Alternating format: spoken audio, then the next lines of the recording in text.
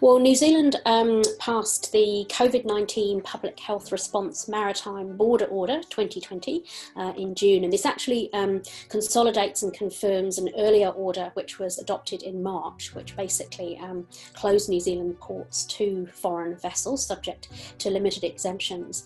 And what this order does, it sets out very clearly New Zealand's response with respect to which vessels are able to enter its ports and under what conditions. So it actually introduces the broadest set of restrictions on foreign vessels entering New Zealand ports really in peacetime.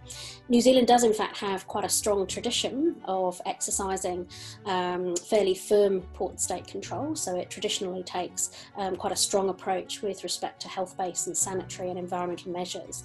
And of course for over 30 years New Zealand has in fact not allowed nuclear vessels to enter its ports. So this measure does follow in a sort of a fine tradition, if you like, of New Zealand's fairly robust approach with respect to managing its ports and coastal waters.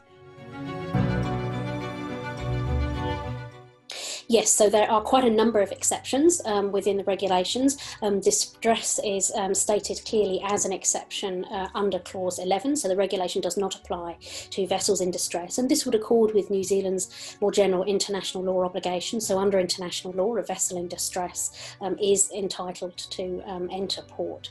In addition, there are actually quite a number of other exemptions, and they include ships, foreign ships which are carrying all New Zealand citizens or persons otherwise entitled to enter New Zealand ports, and that actually mirrors the rules relating to New Zealand ships. So New Zealand ships are also permitted to enter New Zealand ports provided their passengers and crew are New Zealand citizens or persons that are entitled to enter.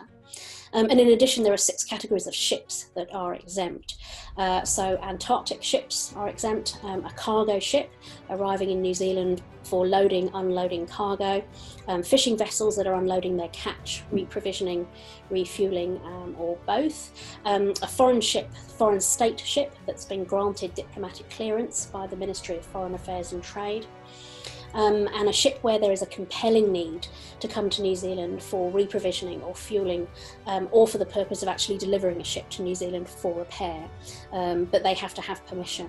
So there are quite a number of exemptions for foreign ships which are allowed to enter New Zealand. Well, I think there are sort of two immediate consequences for this order and indeed orders like them. First, whilst we accept that states do have a right to close their ports, this actually isn't stipulated under the Law of the Sea Convention.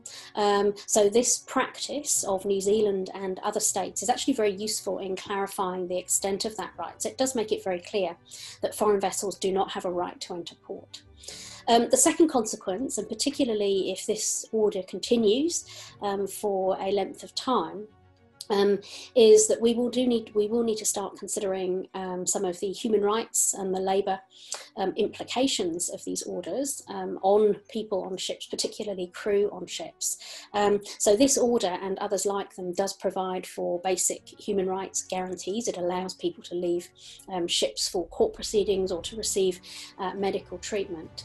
But nevertheless, confining people to ships, to port, not allowing them to enter port does potentially have implications for the welfare of seafarers and crew. And we've certainly seen this in relation to vessels, for example, that haven't been able to find port in recent times, so not particularly involving New Zealand, but in other areas.